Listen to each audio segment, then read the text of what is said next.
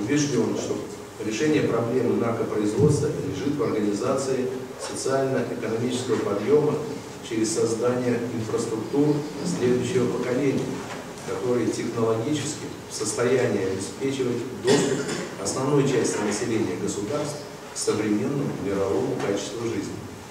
Именно в создании инфраструктур нового поколения не с ограниченным доступом, а всеобщего пользования лежит существенный ответ на планетарный вызов наркопроизводства.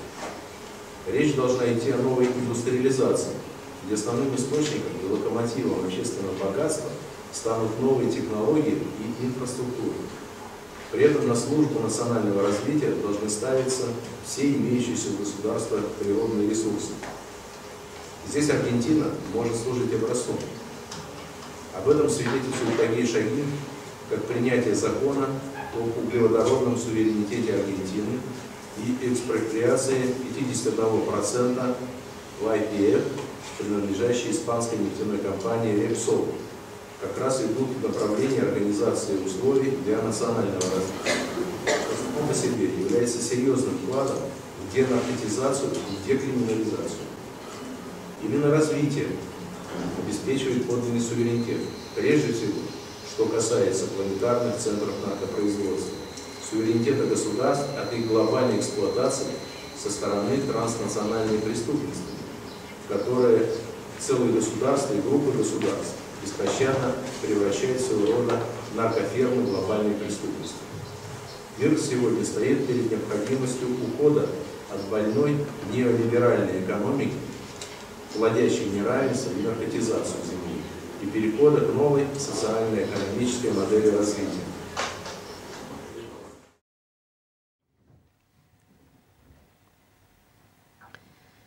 Victor Ivanov's choice of Argentina as the place to make his latest call for a new financial architecture was not accidental.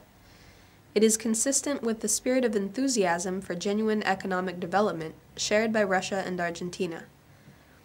As we'll hear in a moment, Ivanov also took the occasion to amplify his own call for the Glass-Steagall principle, the strict separation of bank lending for legitimate economic purposes from all types of financial speculation and criminal money flows. Ivanov had first launched this polemic before a Washington, D.C. audience in November 2011. Now, coinciding with his call in Argentina for a new financial architecture, a further major breakthrough was already underway in quite a different location. An important faction in the British establishment was about to publicly announce their decision to support a Glass-Steagall reform to restructure the banking system. The upsurge of support for instituting Glass-Steagall is a change in dynamics that shifts the entire political-economic playing field. If Glass-Steagall is reenacted on a global scale, and the gaping loopholes in the financial system are stitched up, we will be able to solve a myriad of conflicts that under the current system have been decried as impossible. Take the case of the global drug trade. There are currently 2 centers of drug production on the planet, one in each hemisphere. As expressed by Russian Federal Drug Control Service Director Ivanov, these 2 centers breed global drug traffic flows, which have encompassed and ensnared practically the entire planet, steadily reshaping the whole globe, undermining stability in a number of transit nations that are too weak to resist, and distorting economic and political processes in the direction of an increase of crime and violence. It is the drugs produced in these centers that supply various regions of the planet with endlessly renewable fuel for extremism, terrorism, and transnational crime. Last year, 5,800 tons of poppy were harvested in Afghanistan, more than 90% of world production. Production of Afghan opium has been multiplied 40 times since Bush began war there in 2001. According to UN figures, 100,000 people are killed per year from the Afghan heroin trade. In the first decade of the 21st century, 1 million people died and 16 million otherwise suffered as a result of Afghan opiates. In Ibero-America, the focus of drug production is cocaine, generating 1,000 tons a year, which in market value represents some $200 billion. But, according to a study by 2 Colombian professors, 2.6% of the total street value of cocaine produced remains within Colombia, while a staggering 97.4% of profits are reaped by criminal syndicates and laundered by banks in first world consuming countries. The reason that the war on drugs has failed is that the drug money has been necessary to keep the banking system afloat. But likewise, the refusal to stop the drug trade has made available the capital that feeds the financial system's addiction to that dirty money, and has thereby staved off the implementation of a new financial architecture. The billions of dollars that the drug trade injects into the bankrupt financial system through money laundering has been used to recapitalize the financial sector. For example, $100 spent on producing 1 kilogram of drugs at the point of production becomes a product with a commodity value 1,000 times greater than that once it hits the market in distribution nations. A product with a markup from $100 to $100,000, when the product itself is not only useless to society but is deadly, guarantees an economic catastrophe. Although many sources report that the annual world drug trade is worth about $320 billion, Lyndon LaRouche's Executive Intelligence Review, publishers of the famous Dope Incorporated, have found that figure to be quite conservative. In a February 2009 systematic review of published literature, including UNODC reports as well as numerous official U.S. sources, cross-checked with law enforcement and other experts in the field, in the U.S. and other nations, EIR arrived at a conservative figure of $800 billion, and the total today is certainly closer to $1 trillion per year. EIR estimates that when you add in associated criminal activity, such as illegal weapons, contraband, etc., the total drug-linked black economy amounts to $2 to $3 trillion per year.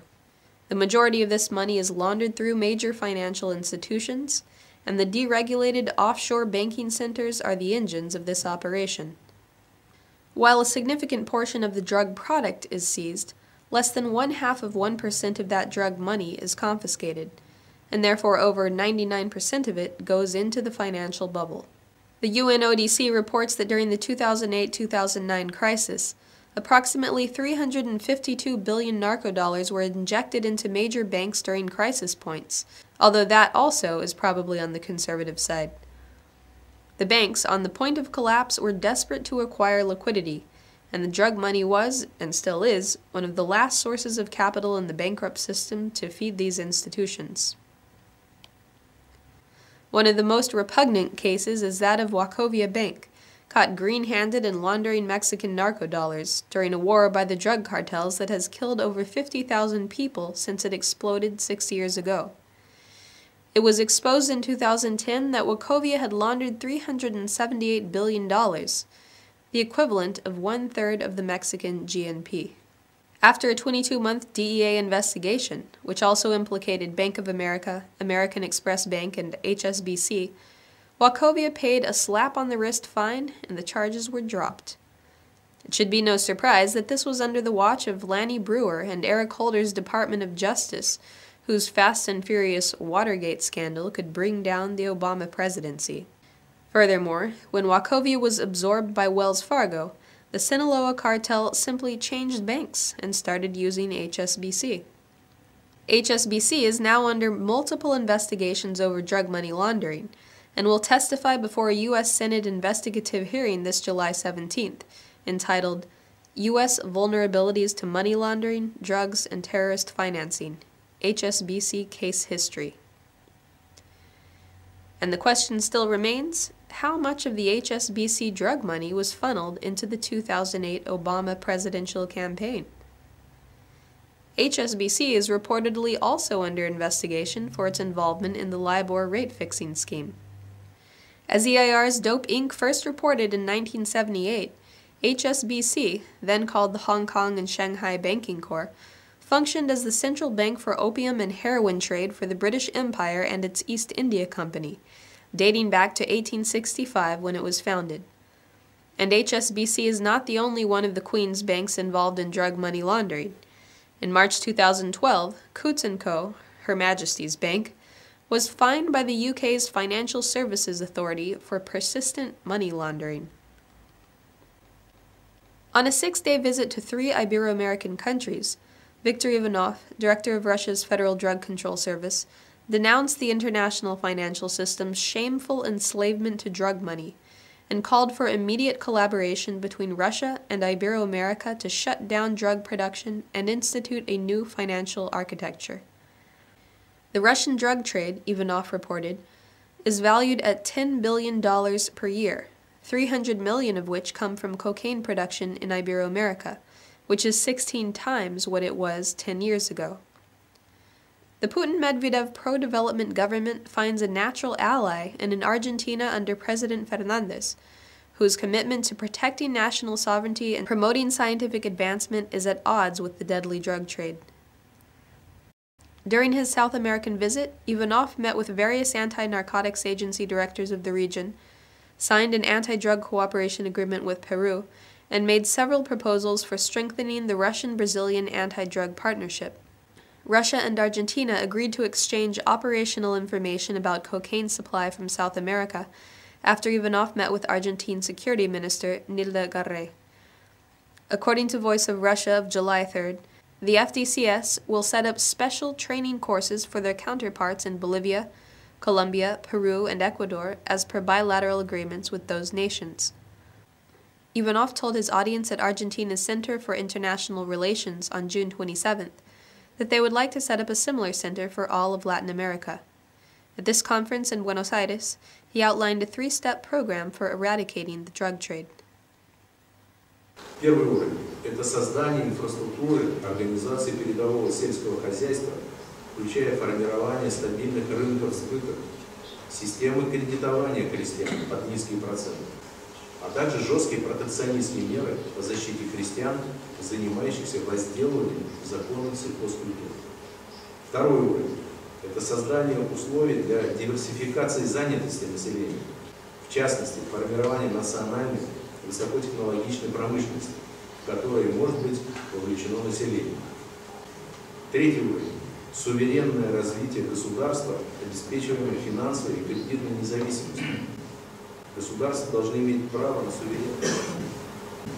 Существующая мировая валютно-финансовая система, построенная на разрушении национальных экономик и высасывании из них ресурсов, необходимых для развития, является главной причиной распространения наркоторговли в мировом масштабе.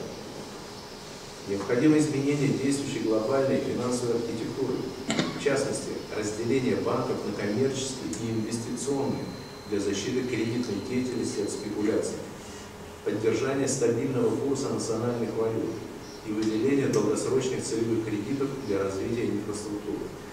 В частности, необходимо коллективное обращение глав государств, страдающих от наркоторговли, о необходимости введения именно таких мер. Ivanov called for separating commercial and investment banks to defend credit operations against speculative ones. This is what was prescribed by the 1933 Glass-Steagall Law, and reinstituting that principle today will close the loopholes in the system that make it possible for these deadly monetarist games to function, whether it be through narco-dollars or other insidious methods of economic or physical warfare. And it will open up the possibility for investment in genuine physical economic development. The possibility for elimination of the drug trade is only one facet of this crucial reorganization. This is the only thing that has the potential to succeed if we are to have genuine progress for human civilization, and we must now escalate the fight to ensure victory.